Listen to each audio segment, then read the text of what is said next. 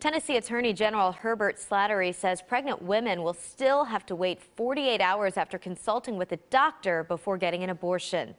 Slatery announced Friday the 6-year legal battle is, quote, over, and the contentious state law is, quote, no longer subject to question.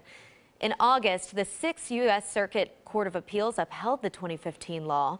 The court ruled opponents failed to identify instances where a woman had been significantly burdened by that requirement. After the law was upheld, plaintiffs could have brought the case to the Supreme Court for further review, but they chose not to.